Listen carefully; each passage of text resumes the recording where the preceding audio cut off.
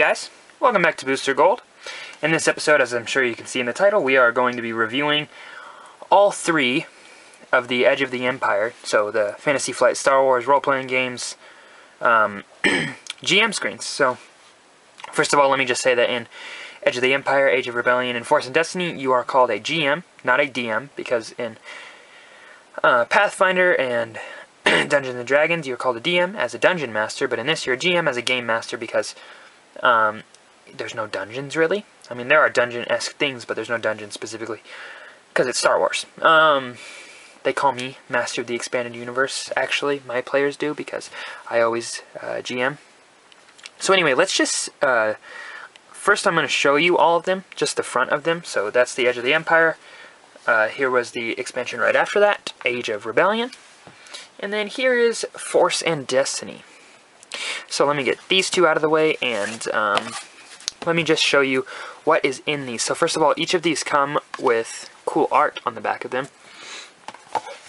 Sorry, don't have much room for recording, so might not even get all the art in the shot. Definitely not going to get all the art in the shot.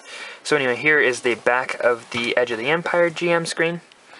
Very cool. And let me just show you the parts within it. So it's very nice because this just makes sure that, you know, new GMs and everything can understand what's happening. So right here we have symbols and dice, so you can see the symbols and what they do exactly on the dice. And then you also have a picture of each of the die here and the colors for what they say, because like right here it'll say add a blue one, and then this one right here shows you that it is a blue one. It's called a boost die.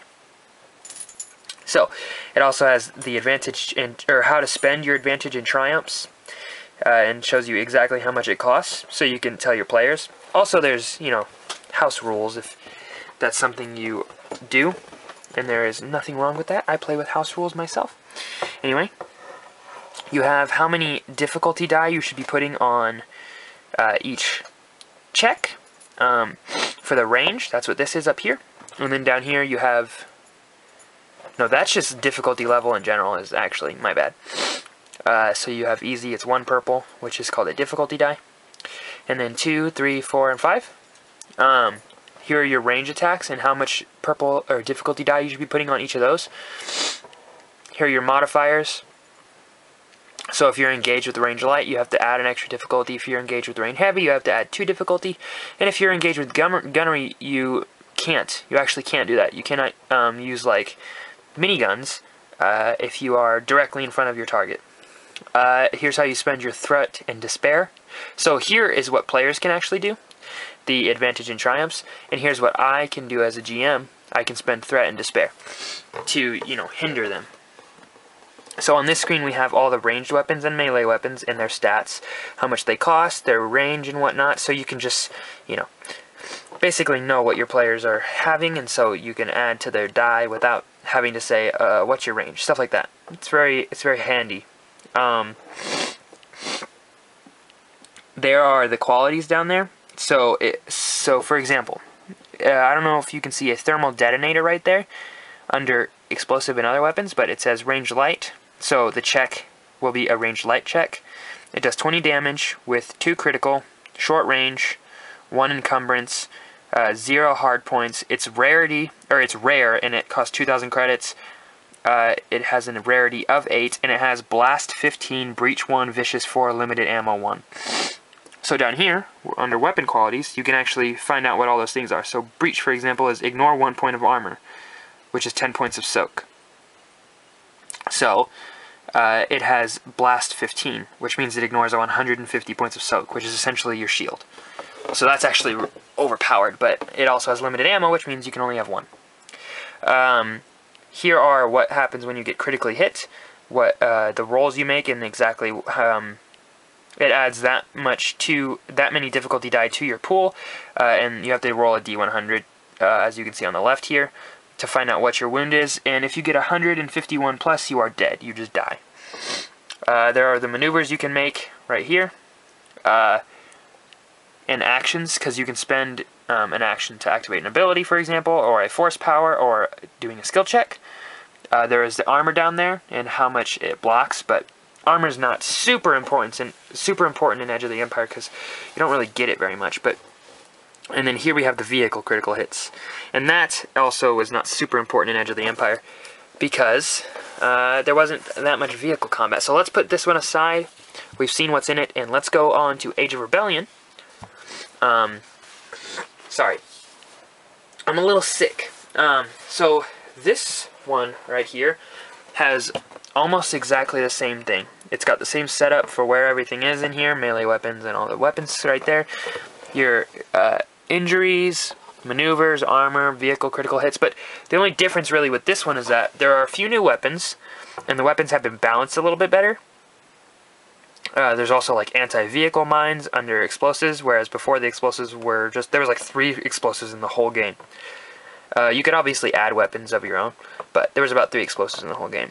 Also, lightsabers are just as rare in this one as they are in Edge of the Empire, but they added improvised weapons, like small, medium, large improvised weapons. They're all melee weapons, but you know, it's just like picking up a stick and then stabbing someone with it. That's an improvised weapon. And then, as I said, there was a lot more vehicle combat in this expansion, so they have a lot more vehicle critical hit things. It's much more expanded on. So that's really the only difference in Age of Rebellion. But Force and Destiny, for the GM screen itself, it's also pretty much the same. I will show you that, obviously. But it kind of added more weapons, really. So, I don't know if you can tell, but see the melee weapon section, which is the second section here, is much larger than the ranged weapon. Because in this expansion, you were intended to play melee, but obviously all of these are interchangeable, so you can, you know, for the most part, for ranged weapons, I use the Age of Rebellion screen, but for melee weapons, I use this one, because then it's much more balanced. Because the enemies I make, I create them myself. I don't use the enemies that come in the rule books because they're not necessarily fair, in my opinion, for how I GM, in terms of using the separate screens for different items. So like here, in this one and this one, lightsabers are a rarity of 10. They cost 10,000 credits, and they do 10 damage, so they're really good. But in this one, there's more than one different type of lightsaber. First of all, there's a training lightsaber, a shoto, a lightsaber pike, a double-bladed saber, and a basic lightsaber, and they're all much more balanced. You probably can't see these numbers, but like they do 6 damage instead of 10. So they're much more balanced. So they would be fair with like a force pike or a IJVrjx, because a IJVrjx does +3, so it's your brawn +3. So the lightsaber is much more fair. But the lightsaber obviously has its advantages. It's better because it has breach 1, sunder.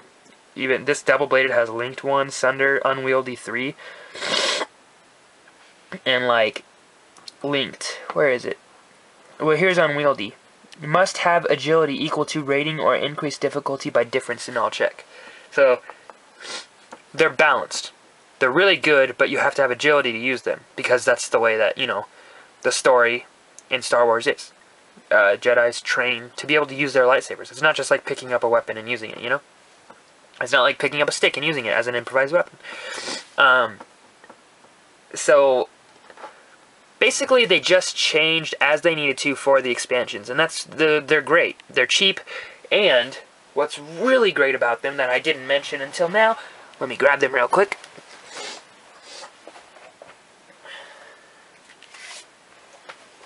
Each one comes with an adventure module, and they're not just like knockoff ones that they kind of threw in. They come like with the full adventure module. There's 3 play sessions in each of these, and there's a full story, and they're great.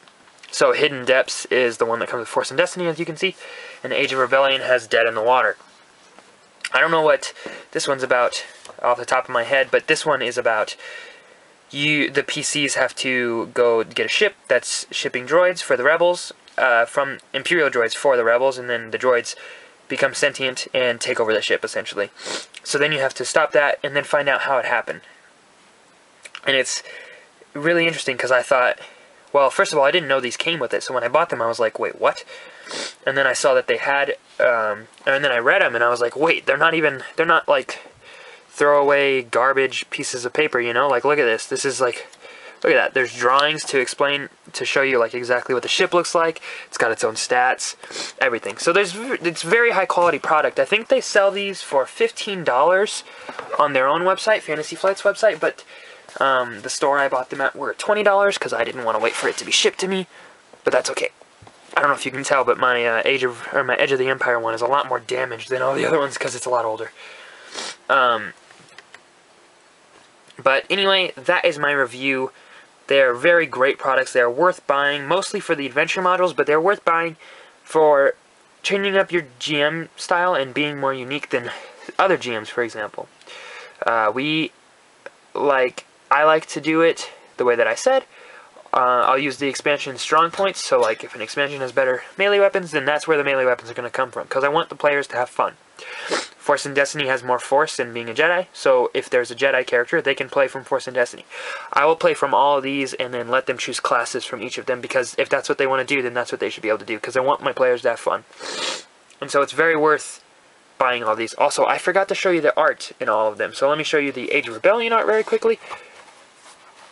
This one has Vader, a Stormtrooper, and Luke on it, and the Death Star. This one's really cool. It might be my favorite. But I really like the Force and Destiny one as well because it has Yoda on it, and Yoda is awesome. Not to mention, it also has my boy Darth Maul. Yoda, or Darth Maul, Yoda, and then some other person. It's very cool. So, these are like, I mean, these are cool just to display. Like, if I had room in my room, I would display these because that's very cool looking.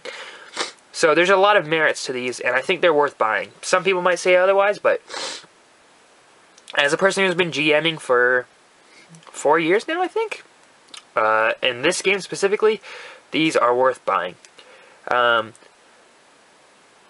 Just as a point of reference, or even just because you want them for the adventure modules, I think any reason, honestly, is good enough to spare $20 or $15, because, you know, that's not very much money in the long run, and these will last you forever. So, all this information that is in these is obviously available in the book, but this is just a condensed place, and it's there in front of you.